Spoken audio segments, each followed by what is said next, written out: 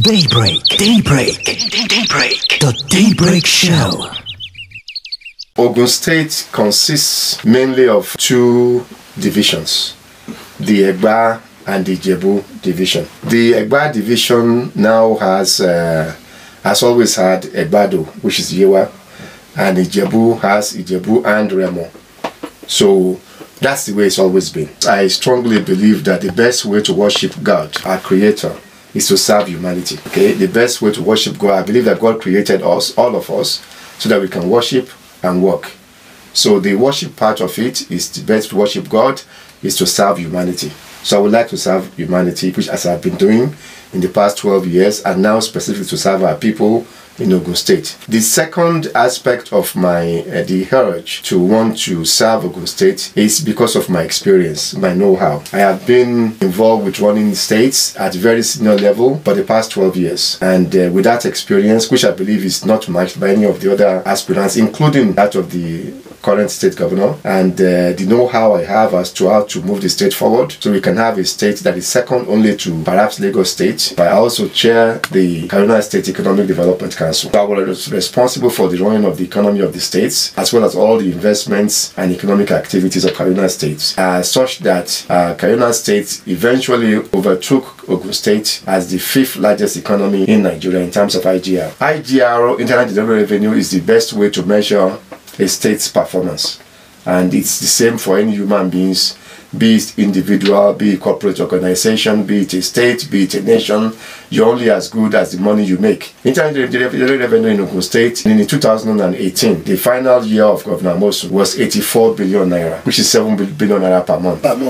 In 2019, under Governor when he took over the first 7 months, the IGR of the state crashed to 70 billion naira from 84 billion naira. And if you thought that was bad, please wait for it. By 2020, the IGR for Ogun State crashed further to an all-time low of 50.4 billion. From 84 to 50.4 billion. We had lost 34 billion naira as a state government in the first 2 years that Abiodun was in charge. If it was a corporate organization, such a CEO will of course have been long fired. But because it's a state government, most people don't even know this data that I've just mentioned to you. So it's business as usual, as if nothing is happening. Whilst Ogun State was on a free fall, we were doing the reverse in Kaduna State, where we met an IGR of 13 billion naira in 2015. Commission should be broadened to include the entire southwest states, all the 6 states. There's a lot you can do when you collaborate for economic development, intra-state transports between the 6 states.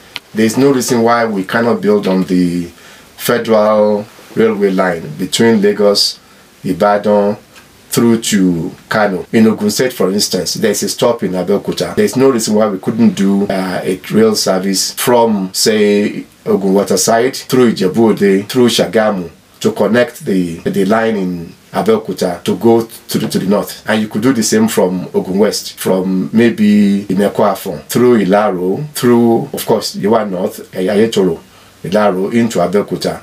That way you can have additional economic activities by providing rail transportation for our farmers. We shouldn't shortchange our state at the expense of where someone is from. That's not the way to go. And my point here is, if Governor Abiodun is performing, I will have no business whatsoever to be in this race. Ogun State deserves better than we're currently getting in many aspects. I've mentioned economic aspects. You can go into education, you can go into healthcare, you can go into security of lives on property, you can go into governance itself. In all those 5 cardinal areas where we have cardinal principles, cardinal agenda, we can do better than we currently are getting from Governor Abiodun. On the economic development front, for instance, we would want to have a community development association, an economic sub in every ward of Ogun State. We have 236 wards. I would like to see every ward where businesses are created to represent the best competitive advantage of the particular ward. IPOC gives out numbers at will. What it says to you today will not be to defend tomorrow. The data I gave you are from National Bureau of Statistics, so they're incontrovertible. Okay, no state can create its own IGR as governments try to do.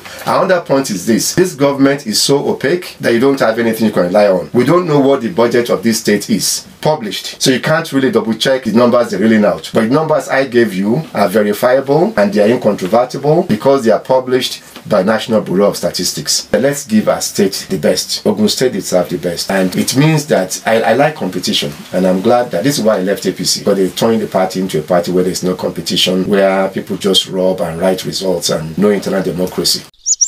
Daybreak. The Daybreak Show.